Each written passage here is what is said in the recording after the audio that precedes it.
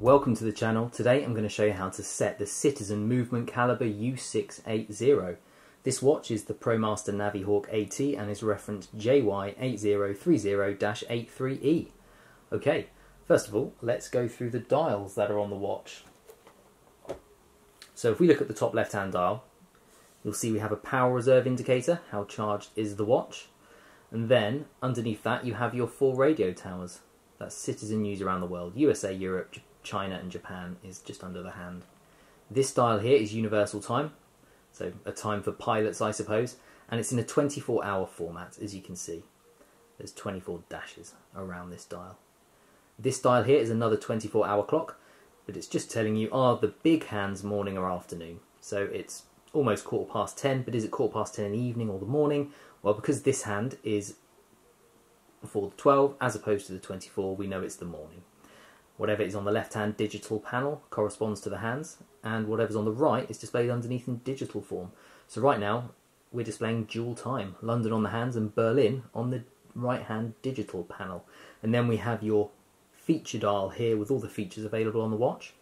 So to change the time in London, we need to get London onto the right-hand side. There's 2 ways of doing it. The quickest way, if London is on the left, or whatever city you want to change the time in, if it's on the left, you can swap it over to the right.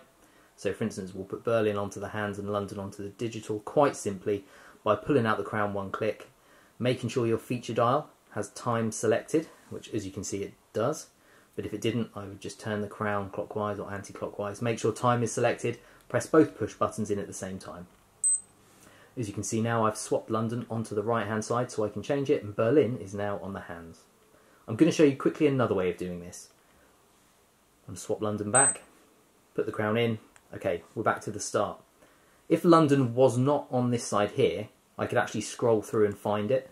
The way I do that is pull out the crown one click, make sure time is selected, and press either the top button or the bottom push button and find London.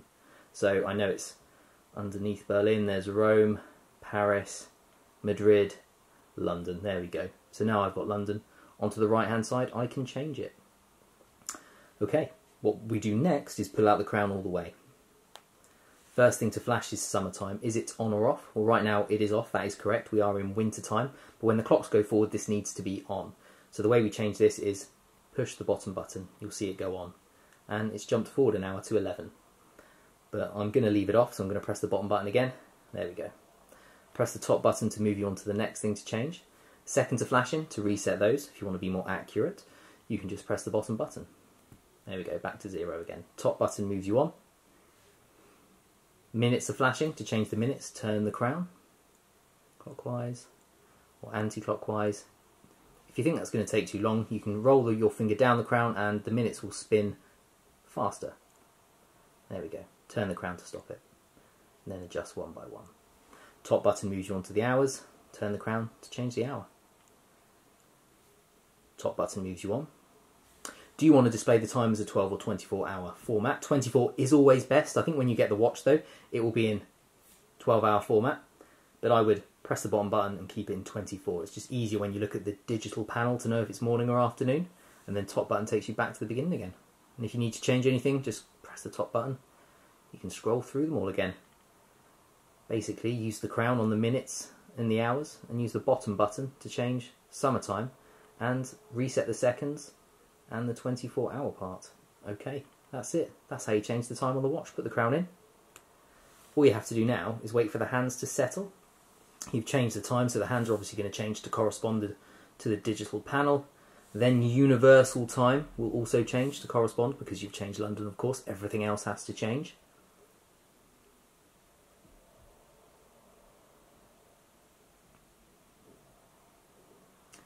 There we go, that's done. The only other thing you may need to do is if you don't have London on the hands here, you would just need to pull out the crown, one click, and press both push buttons in and put London back onto the hands. Crown in. That's how we change the time on the Citizen Movement Caliber U680. I hope you found that video helpful.